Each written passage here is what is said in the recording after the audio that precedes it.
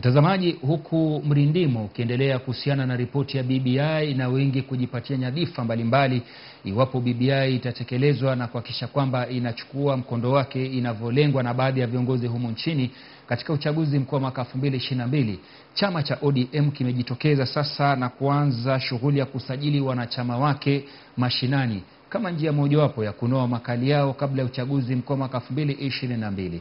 Mwanahabari wetu Robert Malala kutoka mjini Busia anakamilisha hii taarifa. Hii ni baada ya viongozi wa chama hicho katika kaunti ya Busia kuandaa mkutano wa uhamasisho chini ya uongozi wa mkurugenzi wa kitaifa wa idara ya usajili ya wanachama ODM Bi Rosemary Kariuki, katibu wa kitaifa ambaye pia ni mwakilishi wa kina mama kaunti ya Busia Bi Florence Mutua, na mbunge wa Butula Joseph Oyula kuhusu mbinu za kisasa za usajili wa wanachama. Eric alikuwa ameenda independent, ndio huyu hapa. Mnamjua vizuri sana. He is somebody who is very well known in this county. Na alikuwa mtu ODM shukavu, upepo ikapeleka yeye akapotea. Avalishe Eric kofia na avalishe yeye scarf na ape mask kutoka kwa baba. Wakiongea mjini Busia wakati wa mkutano huo, viongozi hao wamesema kwa kaunti ya Busia ndio inayoongoza kote nchini kwa idadi ya wanachama, huku wakiongeza kuwa wanalenga kuhakikisha kuwa wanasajili idadi kubwa zaidi kabla ya mwaka 2022. The purpose of this meeting, as you have heard, is about recruitment, but I first of all want to congratulate the people of Busia for being the leaders in terms of membership, and I know that even as we progress, it will remain the same. I'm not just talking about just anything. If you check, the governor is ODM, the senator is ODM, the woman rep is ODM. We have 5 MPs out of the 7, and I think more than half of the county assembly is ODM. We, as a party, we are a national party, and so therefore we accommodate everybody. And what we are doing is explaining the new ways of recruitment. We are digital as well as manual.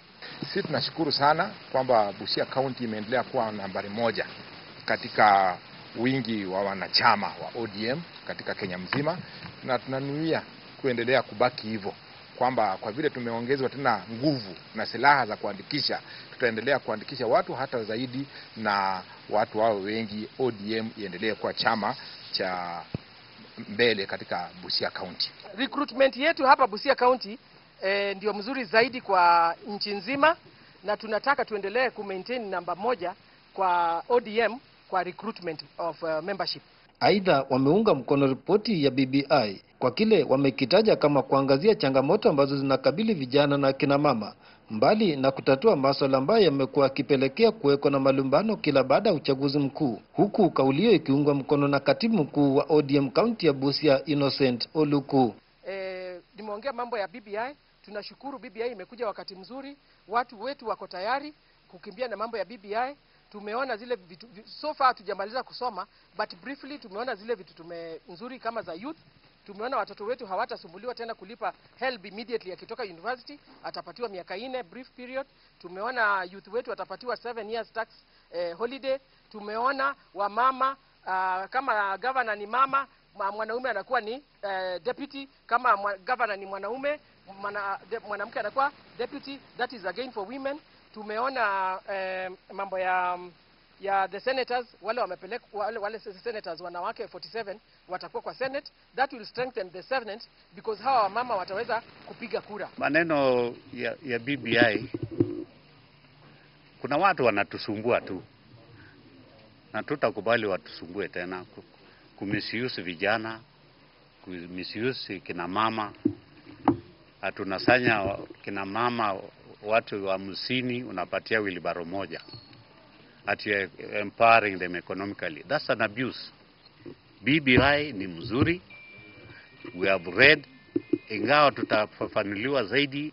Wakati huo kiongozi wa vijana katika chama cha ODM County ya Busia James Anyango pamoja na Angela Nafula, kiongozi wa wanawake katika chama hicho, wamesisitiza kuwa watapigia debe mchakato wa BBI ambao ndio njia pekee ya kuwasaidia.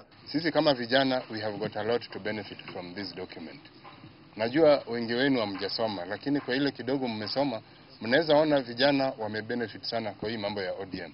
And as you are aware, vijana we make 70% ya population. Unajua hapo nyuma walikuwa wanasema tu vijana mtusaidie, vijana mpige watu, vijana campaign, mtaangalia mambo yenu. Viongozi wakishapata viti wamesahau vijana. Lakini saa hizi kwa BBI kuna commission inashughulikia mambo ya vijana. Na kama kiongozi wa kina mama nitahakikisha ya kwamba tutahamasisha wamama wetu wote mashinani ili tuweze kuunga BBI, kwa sababu tunajua pesa itakapokuja mingi katika county ni wamama ndio wanafaidika zaidi. Kwa hivyo sisi tutasupport BBI, na kama kina mama tutahakikisha pia ya kwamba tunahamasisha wamama wetu waende wawanie hizo viti ili pia uongozi wa kina mama uweze kupatikana pale juu. Hata hivyo wamesitiza kuwa kamwe hawatashirikiana na vyama vingine wakati wa uchaguzi mkuu ujao ili kuhakikisha kuwa chama hicho kinapata uungwaji mkono wa 100%. Kwamba Busia County haina vyama vingi. Busia County iko na chama kimoja ambacho ni ODM. Wale watu wengine walifaidika wakati wa NASA wakasneak through elections. Kwa sababu ya arrangement ya NASA, we are putting them on notice. Hakuna nafasi tena. Come next elections, we are going to deliver 100%. Robert Malala, Nyota TV, County ya Busia. Asante mwanahabari wetu Robert Malala kwa taarifa hiyo. Mtazamaji, katika yale maandishi pale chini, kunradhi, sio maandalizi bali ni maandalizi. Samahani.